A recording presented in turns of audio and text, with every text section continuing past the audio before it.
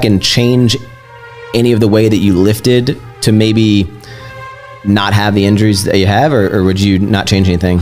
I wouldn't really change too much of nothing, because I was doing what I truly love doing.